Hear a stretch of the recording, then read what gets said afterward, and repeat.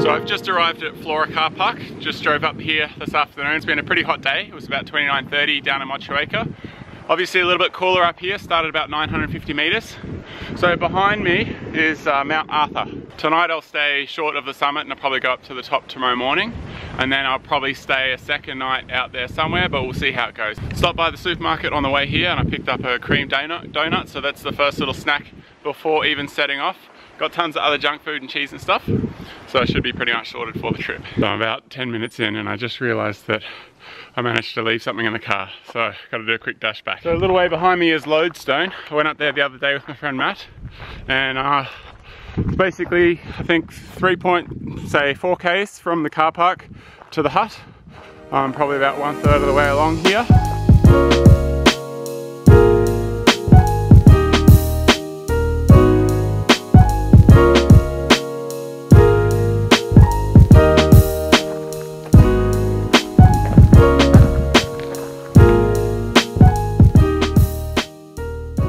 Coming up to Mount Arthur Hut now, so I'll go in and check it out, but I won't stay there tonight. I'll go a little bit further up Mount Arthur, and weather forecast is pretty good, so I'll hopefully set up and sleep under the stars. So I just got to go off the track to do that, and obviously do it in a way where I don't leave any mess, but should make for a good sunrise tomorrow morning. I'm about 350 meters below, like vertically below the summit of Mount Arthur now, so I'm at about 1400 or a little bit above that.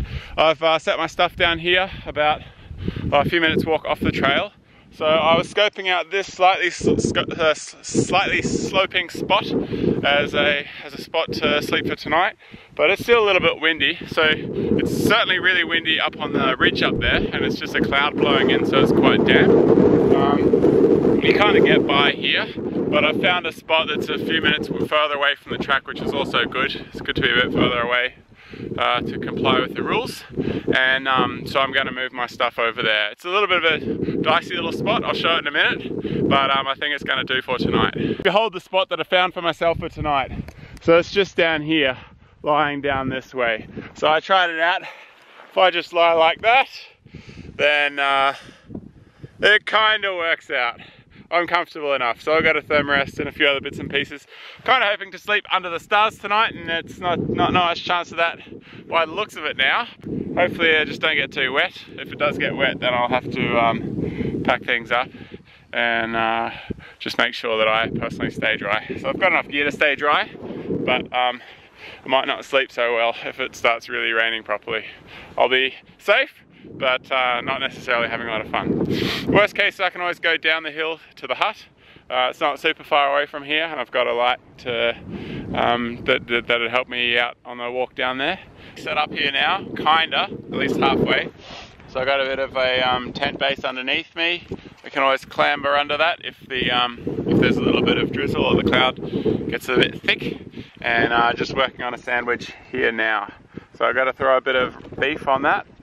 We've got actually tons of food, so I might be scarfing a few things for the next 20-30 minutes. So there's a little bit of a break in the cloud here. I don't know if it's gonna get clearer and clearer or if it's just gonna fog right up again, but there's a nice view down the valley there. So I slept about half of last night and just got battered around by the wind for the rest of the night, but it was pretty fun. So obviously it's getting light now, and maybe I'll get up and go hiking starting from, I don't know, in the next 20 minutes or something like that. So I'm pretty close to the ridge, and the wind is blowing over the top. It's a lot windier on the other side of the ridge, and here it sort of swirls around really wildly.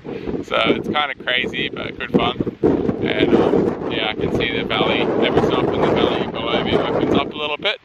Mostly it's covered in cloud, but yeah, it's just blowing past really quickly. So the sun has now risen. First rays of light on the side of the mountain, and believe it or not, my battery is dying. So bummer, might have messed this one up, but I'll see how I go. Hopefully get a few more shots later on in the day.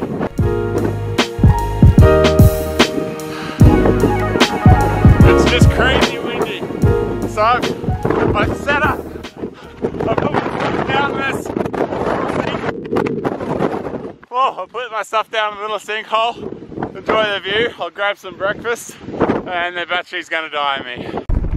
If you thought the time of Python was windy.